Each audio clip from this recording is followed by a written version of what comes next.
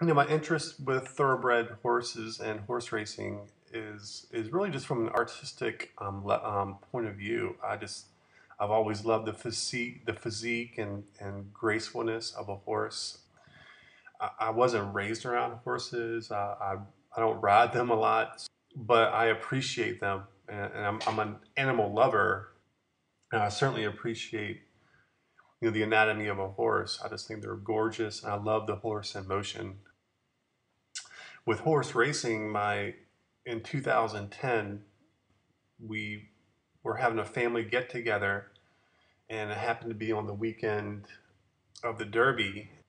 People there were watching the Derby, and I happened to hear it, so I ventured into the room and was immediately attracted to the sport. I just loved, again, the horses, and then when you combine that with the jockeys and the fact that it's a competition and there's a lot of excitement, and it was very colorful, and I knew right then that I would be in the studio the next day working on a new subject that really interested me. So from that point on, I think it's just something that caught on, and my audience and collectors and buyers really loved it, and I enjoyed doing it. So and of course, it's still very much a big part of my portfolio.